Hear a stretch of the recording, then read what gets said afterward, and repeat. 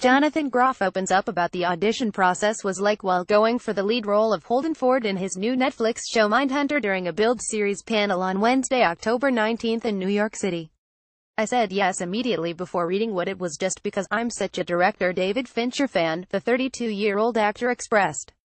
The material seemed so exciting and working with David, so I put myself on tape, and the next day they asked me to fly out on my day off from Hamilton to go to LA to meet with him.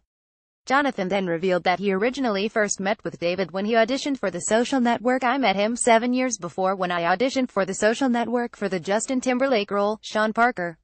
Some auditions you just remember forever, Jonathan admitted. Sitting with David Fincher and working with him for a couple hours on that material, I just became obsessed with his brain and the way that he talked. He's just a charismatic, intelligent person. Obviously I didn't get that part, but I never forgot that experience. As an actor, the scenes are so meaty and the characters that we're talking to and the character I get to play is so complicated, multi-layered and interesting, Jonathan added about Mindhunter. I would leave set on a high and couldn't wait to get to work every day to sort of dive into the material. How Jonathan Groff got the lead on Netflix Mindhunter. Click inside to watch the rest of Jonathan Groff's interview with Build. Jonathan Groff opens up about working with David Fincher. Jonathan Groff's favorite past project credit Joe Russo. Photos. Build series posted to Jonathan Groff.